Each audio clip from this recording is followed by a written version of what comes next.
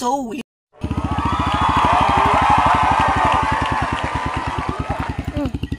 Yo, what's up mga angkol? For today's video, biyahe tayo mula Leyte papuntang Cebu to Manila.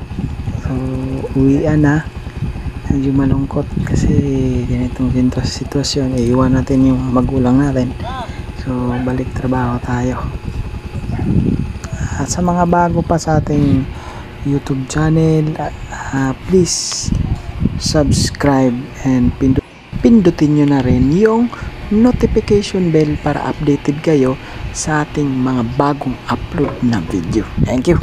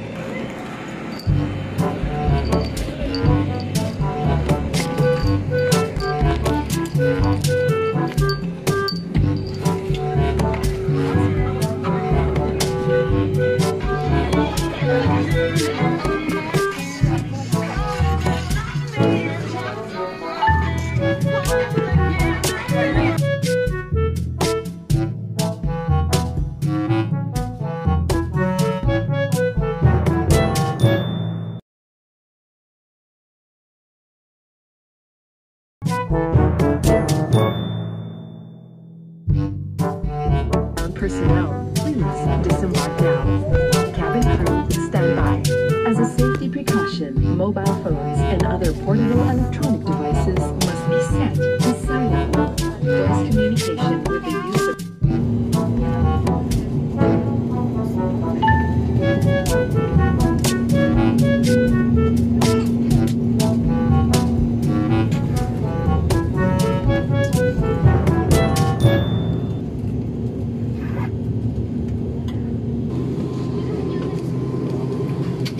Ladies and gentlemen, please direct your attention to your cabin crew, who will demonstrate the safety features of this aircraft. Each seat is provided with a seat belt. To fasten, push ends together. Tighten seat belt by pulling loose end. To unfasten, lift top of buckle and pull free end to release. In case of water landing, your life vest is found under your seat. Remove sharp objects from your body. To don, slip vest over the head. Take tape around the waist and push end to buckle. Pull tape to tighten. When outside the aircraft, pull inflation tags to inflate vest. Manual inflation is done by means of the red tubes. Blow to increase air. And push pins inward to release air. Light automatically illuminates once the battery is immersed in water. Do not inflate the life vest inside the aircraft. Please be reminded that unauthorized removal of life vest from the aircraft constitutes theft and is punishable by law. The cabin is pressurized. Should there be a rapid change in cabin pressure, oxygen masks are available on selected panels with an indicator. When this happens, insert a sharp object into the pinhole. Immediately grab the mask, pull it towards you, put it over your nose and mouth, and breathe normally. Cabin crew shall assist in the administration of oxygen after a decompression. In case of emergency evacuation, follow the lights that will lead you to the exits. For further information, please refer to the passenger briefing card found in your seat pocket. This aircraft is equipped with emergency exit signs found in the cabin. The location of the nearest exit may be behind you. In any eventuality, 1 million, zillion, jillion, dillion, cotillion times later. Okay, lumapag na tayo sa airport ng Cebu mga angkol. Antayin na lang natin yung bagahe natin at pagkatapos hahanap tayo ng pwesto, gawa ng dito tayo matutulog kasi yung flight natin papuntang Manila is 5 AM pa. So kailangan natin magpahinga kasi nakakapagod din naman. So okay, let's go.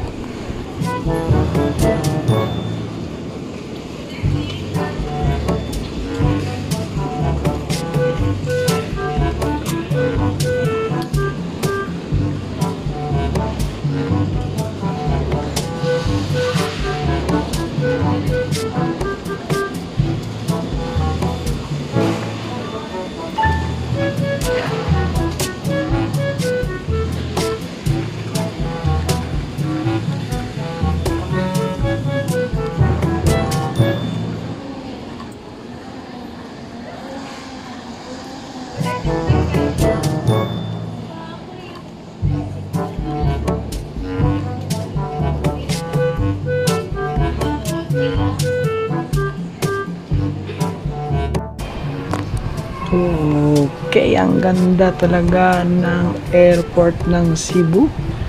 Ayan o, tingnan nyo.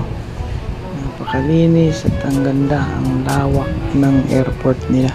So, dito na tayo matutulog and antay tayo ng flight para bukas. Okay, maraming salamat sa panonood and don't forget to follow and subscribe and pakipindot na rin ng ating notification bell, Biyaheng Uncle TV. Gusto ko lang magpasalamat sa lahat ng naniwala, sa mga taong patuloy sa akin na nagtitiwala. Di kayo mabibigo, may patutunguhan to, ako'y hindi hihinto sa natututunan ko.